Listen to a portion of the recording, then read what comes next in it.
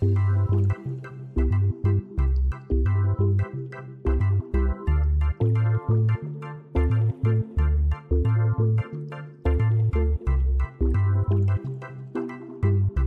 a few channels on YouTube that have already made an inductance meter, and because I don't like recycling topics, I'm going to make my project different in two major ways. The first one is by using the internal comparator of the Atmega 328P, and the second one is to use the timer directly and not use the function pulse in that most people use from the Arduino library. This is because I find Arduino functions to be somewhat bloated, and I think we can do a lot better by using direct timer manipulation so that we can collect multiple samples from our oscillation and have a more precise measurement. The principle of operation is quite simple. We have an LC circuit that's composed of a capacitor that's fixed and the inductor that we're trying to measure. We start by giving a short current pulse through the inductor, and this makes the LC resonant tank ring, and then we measure what the period of oscillation is, and with that and the value of the known capacitor that's always fixed, we can deduce what the inductance value is. If we read the datasheet under the chapter of the analog comparator, we can see that it can be directly connected to the timer counter 1. This means that the square wave generated by the analog comparator will signal the capture event to the timer counter 1, which will be used to measure what the period is. Here we can see the schematic. D1 is going to pulse the base of the transistor very quickly, and this will let current flow through L1, which is our unknown inductor. We decouple it through C3, and we rebias it to half of VCC, or 2.5 volts. Then we put two diodes to be sure that it doesn't go higher than a little bit over 5 or lower than slightly under 0 to not burn the A7 input pin. And this is going to connect to our analog comparator inside the Arduino. Then D6 is going to be the non-inverting input of the comparator, and we need this to be at the same DC level as A7. Now I already explained what happens inside the Arduino, and the LCD is connected to the side and will be controlled by the Arduino, obviously. So here you can see I built the circuit on a breadboard, and the only thing that's left is to program the Arduino. Okay, so it's time to write the code. I'll make the text a little bit bigger so that people watching on their phones can see it well, hopefully. And the first thing I'm going to do is define some constants. FCPU is for the delay library, and the others I will be using in the main file. Next, we include some libraries. The lcd.h library is one that I found online, and I'll put a link in the description to find it. Just know that I modified it a little bit to speed it up and to customize it a little bit.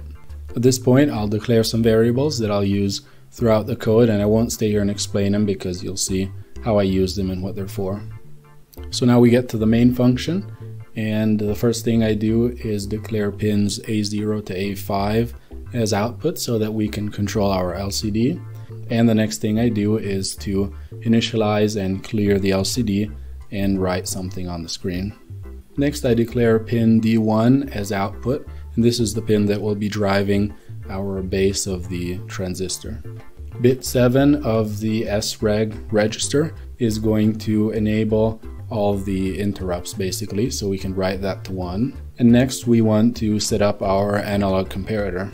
The ACD bit inside of ACSR enables the analog comparator, and the ACBG bit inside of ACSR disables the band gap reference. Next we enable the analog comparator multiplexer by setting the bit ACME to 1 in the register ADC SRB. We disable our ADC by writing a 0 to the bit ADEN in the ADC SRA register. Because I want to use pin A7 as the inverting input to the comparator, I will use the ADMUX register to select this input. The last thing to do is set up our timer 1, and we can do that by writing a 1 to the bit ACIC, or the input capture enable, to the ACSR register. Then we set our prescaler to 1 in our TCCR1B register. After that, we disable power reduction to the counter by writing a 0 to PRTIM1 in the power reduction register. At this point I decided to activate the noise cancelling, which I don't think makes much of a difference, but we can do this by writing a 1 to ICNC1 in the timer counter control register 1B. And the last thing we do is enable the interrupt in the counter by setting 1 to the bit input capture interrupt enable 1 in the TIM SK1 register. And we finally got to our main loop. So here the first thing I'll do is put a delay of half a second. Then we can set our flag to 0, and this flag is going to increase every time we receive a capture event by the analog comparator. And then we write port D to 1, so we activate the transistor. After this we need a short delay of about 250 nanoseconds, and I'm going to do this by inserting 3 assembly no-op instructions. At this point we reset our counter value and we write a 0 to our output pin D1, and this is going to start the oscillation essentially. And while this happens we wait for 1/10 of a second, and during this time the analog comparator will be triggering the timer 1, which in turn will call the interrupt service routine, which we will write later. So at this point we have all our values inside the array, and we need to understand what they mean and calculate the value of our inductor. The first thing I do is set divisor to the number of elements in the array -1, and this I'll use later to calculate the average delay or the average period of oscillation. And then dmax and dmin are set to their extremes basically. So now with the for loop we can go through all the values in the array and try to understand and extract some information from it. The first if condition essentially checks if the value is 0, and if this is the case then it changes divisor so that we know that the value that was 0 doesn't count, and we can calculate the average based on a fewer number of samples. If the value in the array is not 0, then we check what the difference between it and the one before it is. So basically we check what the maximum difference or period value is, and we update dmax, which is the maximum delay. And then we do the same thing with the last if condition, but we check what the minimum delay is. Then we calculate what the average delay between 2 samples is, so the average period of oscillation, and we do that by taking the difference between the last and the first variable in the array and dividing it by the divisor variable. Then I calculate what the square of the average delay is, or the average period, and I store this in a separate variable. Then I put the constant that I defined at the beginning into a variable so that this can be manipulated during this loop. So at this point we have to calculate what the inductance is, and I'm going to use fixed point arithmetic for this because, as far as I could find on the internet at least, the Arduino Nano doesn't have an FPU or a floating point unit. So it's not that we can't use floats, but I just want to try not using them.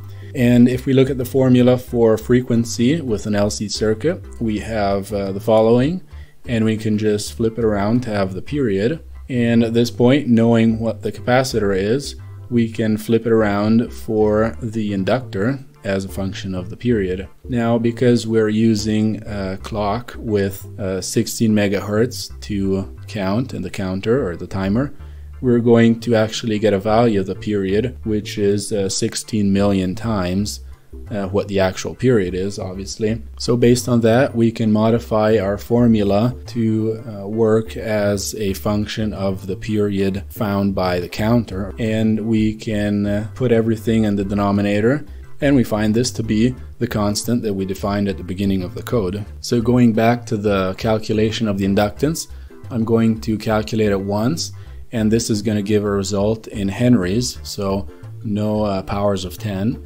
And because I want the value of the inductance to be around 100 to 999, so that if it's, for example, let's say 450 microhenries, then I want 450 in my variable. And if I have 2.5 microhenries, I want the variable to be 250, and then we can display it correctly afterwards. I'm going to loop through a series of calculations of the inductance that keeps calculating the value of the inductance by dividing the denominator by 10, so a power of 10, and it sees if it's in the range that we want, so if it's at least 100. And every time it increases power, the variable power, to keep track of how many times it multiplied the inductance by 10 to receive that result. So there was a bug that was happening that took me a while to figure out, where basically because of a rounding error, it would actually go from around 10 up to 1000 when it should have been 999 or something like that. And so it screwed up my decimal point. And I'm just going to add this extra check that in case it gets to 1000, it understands, sees it, and divides it by 10 and decreases the power variable. And the next thing we want to do is use the sprintf function to convert the variable into a string so that we can easily display it on the LCD. So before writing the variable on the screen, we actually have to place the decimal point in the correct place. So to do this, we check whether it's a multiple of 3, the power of the inductance is, and if it's not, we loop through the whole string and essentially calculate how far back we have to go through the string and shift all the digits that are actual decimals up by 1 place, and then we place the dot character in the right place to have the right decimal point. At this point, it's time to display the variable on the LCD, and so I clear the LCD and put the cursor where I want it, and then I do a quick check to see if the value that we got is actually reasonable based on some of the parameters that we calculated, or if it's actual trash and it should not be displayed. So I check whether the minimum of all the periods that we found is less or equal to the average, because if it's not, means something went wrong. And then I check that the average is smaller than the maximum. And then I check that the minimum is greater than 0, because otherwise it would be kind of strange. And then I kind of do a calculation of the spread, let's call it, to see how much the minimum and the maximum values of the periods are different, basically, proportional to what the average is. And here I made a small mistake. It should actually be greater or equal than delta max. And delta max, I also made a mistake, is 20 and not 40. So if you're writing this, you can correct it. And so at this point, we can finally write the value to the LCD and follow it with the right prefix, so nanohenries, microhenries, or millihenries, based on what the power that we found is, so the power of 10. If the parameters that we previously set were not met, then we can write that it was open, so meaning no inductance was connected, or we can write error, because this basically means that it did find there was something, but it was wrong, it was probably not calculated correctly, so it will avoid giving a false measurement. And the last thing we do is reset to 0 all the contents of the array for the next measurement. So now I tried uploading the code and it wasn't working, and it's because I forgot to write the interrupt service routine. So we can do this right here, and this is the routine that gets called every time the timer gets an input capture event. So what happens is this function gets called, and if the flag is 0, which it is initially, then it resets the counter. And if it's not 0, so it's already been called for this measurement, then it assigns the value inside the counter to our array. And then it just increments the flag variable to keep track of how many times it's been called and how full the array is. And if it gets to the maximum length of the array, then it just discards the value and just goes on. Finally, we can compile and upload our code, and we can see that it's working properly. I have a couple inductors here. One is a known 5 microhenry inductor. The first measurement is pretty much spot on, and if we try our next ones, we can see we get about 400 and something microhenries, and the even bigger one gives us almost 800 microhenries.